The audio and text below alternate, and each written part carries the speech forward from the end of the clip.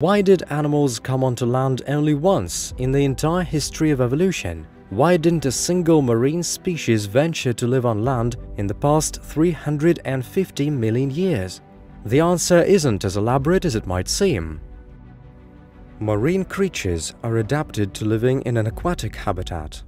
The overwhelming majority of them are useless and actually helpless when out of water. To live in another environment, they would need a whole other skeleton structure, as well as outer skin or fur or shell for that matter, and organs of breathing, vision and hearing.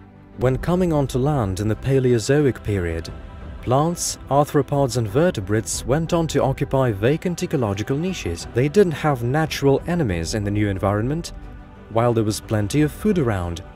The chief negative factor in the new environment was not other creatures, but other conditions.